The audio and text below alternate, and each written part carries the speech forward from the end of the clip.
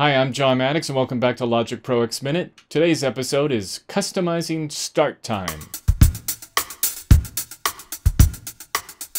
To customize the start time of your session, you'll first need to display the time ruler in Logic.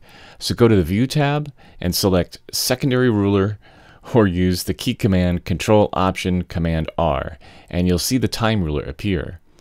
To change where the minutes and seconds begin, go to File, Project Settings, and select Synchronization, and click on Enable Separate SMPTE View Offset. If you want the time ruler to start on a measure, simply enter it into the first box. In this case, I want to start on bar 5.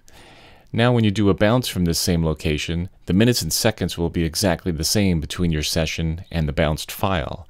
And this is super helpful when working with clients and getting notes back that occur on a specific place on the timeline. You can also use the other sliders on the bar for selecting a subdivision of the measure or even finer adjustments.